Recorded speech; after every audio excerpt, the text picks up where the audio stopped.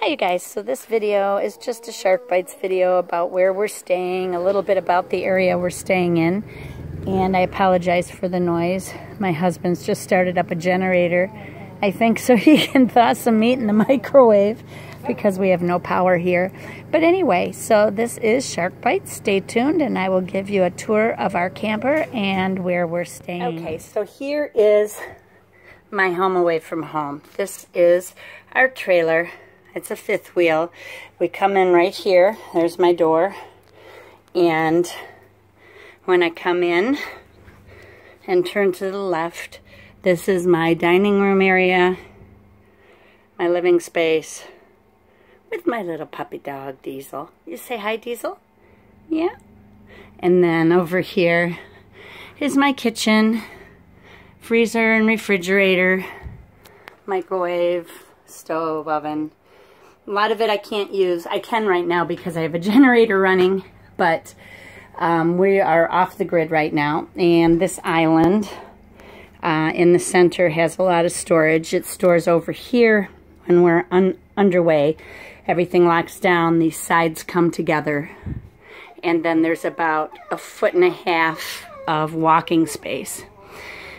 Now if I come to this side, and sorry for the fast turn, looking this way, this is my kitchen area, my dining room, living area. The other thing with the dinette is that it has leaves. I can pull this table out and it has 2 leaves that will go in and it comes way out to about here.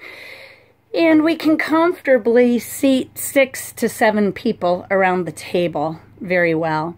And then of course we have extra seating and end tables if we need to use those. So when the weather's bad and we're camping with friends or family or whatever, they all come storming in here and this is where we would eat.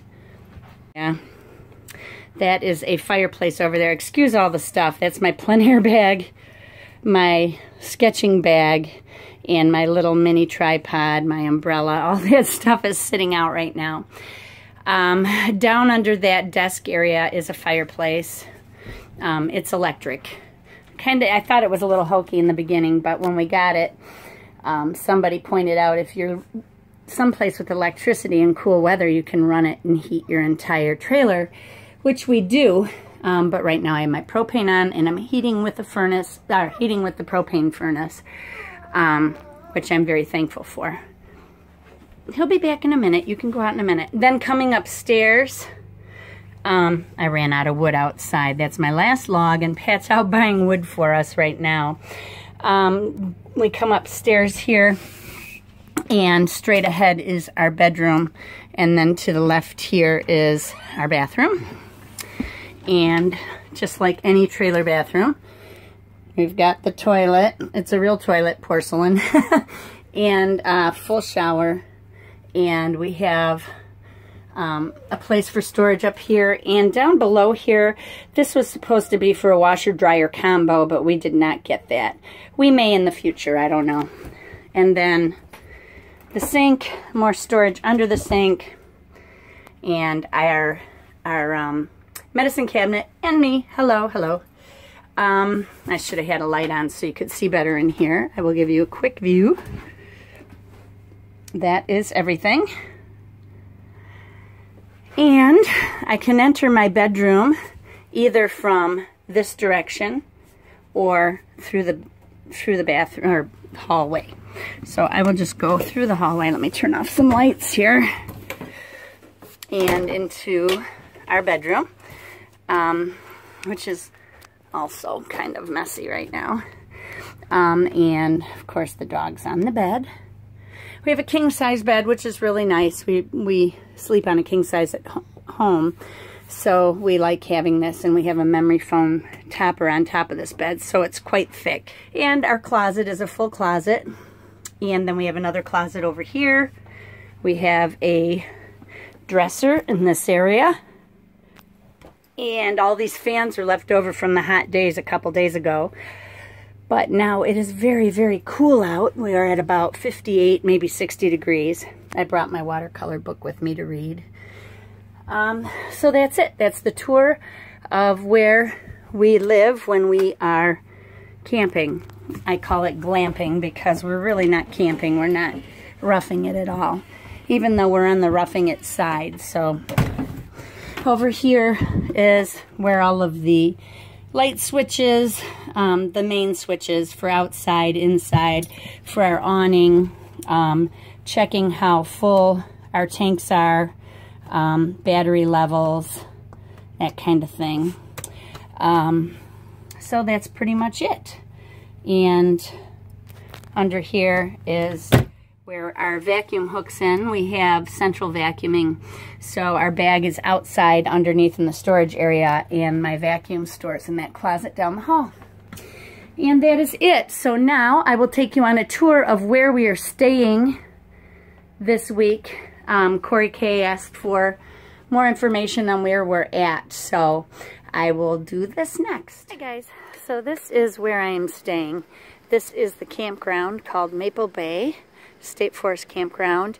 It is a rustic campground, and it has, I think, about maybe 40 campsites. This is where we are camping. I'm sorry, my husband was being a goofball, and we moved to this site from one way and back where we were practically underwater. This campground has a lot of water in it, and as you probably saw out the window, somebody at some point had tried to build a moat across from one campsite to our campsite with a wood pallet, and this is what we have.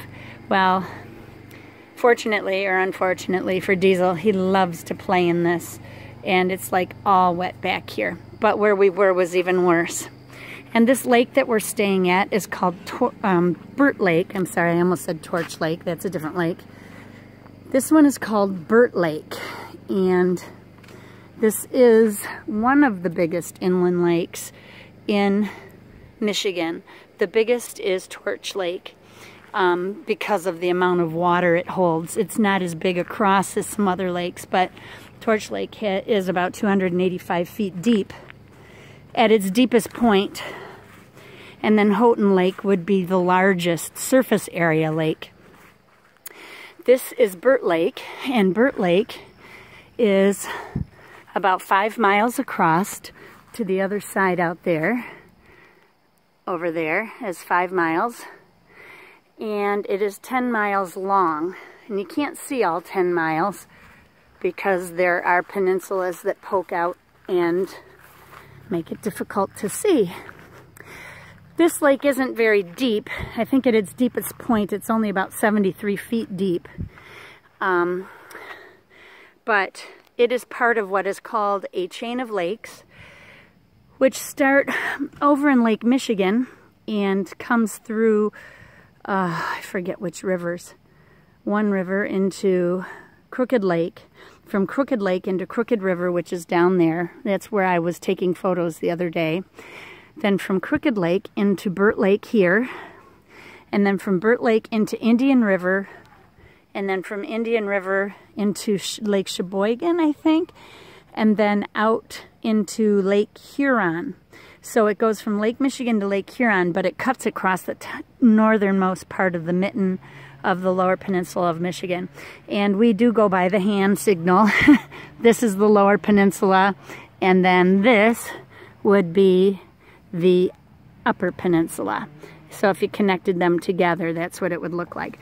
But I can't do both hands and hold my camera at the same time. So anyway, that's a little bit about Burt Lake. My husband wanted to come here on vacation because he wanted to do the chain of lakes. And he was out fishing this morning and didn't catch a lot of fish, pike and a few perch with his brother and nephew. And they're staying across the lake way over there where we were supposed to camp. And we're not camping over there because, actually it's over there, right over this way somewhere. But we're not camping over there because we tried to camp there the other day and we couldn't get the trailer level enough and have the hitch uncouple from the truck because it was torquing. The trailer was on one angle, the truck was on another angle, and we couldn't get it level enough to undo it. So we had to leave the campground, and they're still camping over there, and we are over here camping. But I was very happy about that because I prefer camping in rustic campgrounds because I love the privacy. I mean, you look at where we're at. We have all of this corner to ourselves, and then the next camper is way over there. Over here, there are a bunch of tents over here, but there hasn't been anybody there in 3 days. When we had a storm a couple of days ago, they left, and they haven't come back. So I'm not sure where they're at. But it is a nice campground. This is the road that we were staying down, way down there on the left-hand side, past where that white vehicle is, a few campsites down. And it's very pretty down there too. I really like this place. But it's very desolate. So all of this area over here is opposite of our campsite. And it gives us a lot of privacy. Fella's on the chain gang because he went after a dog. Yeah, you gotta stop it. And a few of you were asking for an update on my dad. He's doing very well. He got out of the hospital a couple of weeks ago, and he went into rehab, and he was doing so well in rehab that he graduated, and they're allowing him to walk on his own with a walker. Prior to being hospitalized, he used a cane, but he was pretty weak at the time. So he's pretty happy about getting some of his independence back. He has to stay in the rehab center for a few more weeks until he finishes up his IV antibiotics, and then they're going to let him go, and he'll probably stay down in the city with us for a little bit until we're sure he can go back home on his own. He still has wound care done to his foot, so he had another wound that they did not remove when they amputated the fore part of his foot and his large toe. So we have to keep an eye on that, and he's kind of blind. He is blind, legally blind, and so I don't trust him to do the wound care himself, but he does like his independence. He will be 90 in October, so he's set in his ways, you know what I mean? But anyway, I appreciate all the well wishes, the prayers, and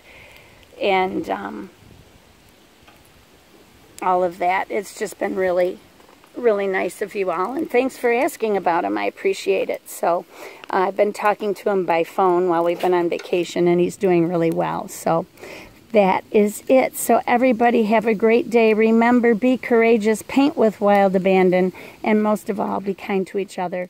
Bye-bye.